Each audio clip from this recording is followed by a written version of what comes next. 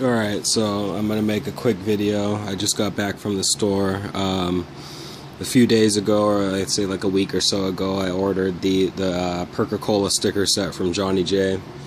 Waiting for those to get here in the mail, but in the meantime I went and picked up some soda bottles so I can make Perk bottles out of them, or Perk-a-Colas out of them. So anyways, a lot of people are using this brand, what is it?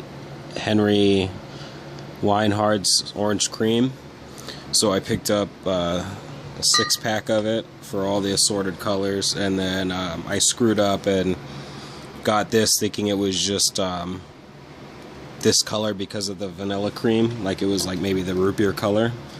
So what I'm going to do is I'm going to use this color for what is it? Meal Kick.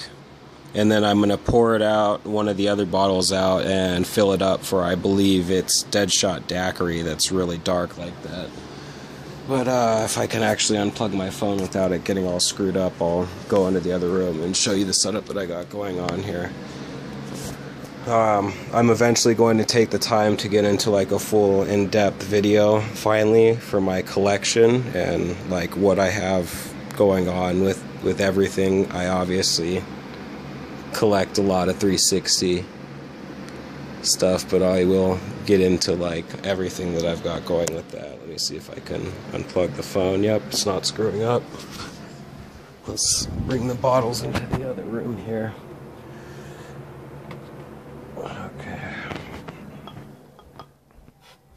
Okay, so this is the other part of the setup that I have going. I've got my Wii games essentially over here, and then all of my movies and stuff. I like to collect all of the old shows that from Cartoon Network and Nickelodeon before they changed it to all this bullshit they have going now. That's for another video though. This is where I keep my Nintendo games and figures and stuff like that. Wii U. I moved my Juggernog fridge over here though. Put the poster up back there. I need to take this down, which needs to come down right now anyways. I had it put up in here really well, but it keeps getting knocked down for some reason, so I need to reposition it. But essentially, it was like how these two were, and they were all layered next to each other, so you could see all the specialists, and I'm going to take that, hang it back over here. It's not zombies related, but it's still multiplayer, or it's still Call of Duty. So anyways, my plan is this is going to be Widow's Wine actually, because it's more of a newer perk for Black Ops 3.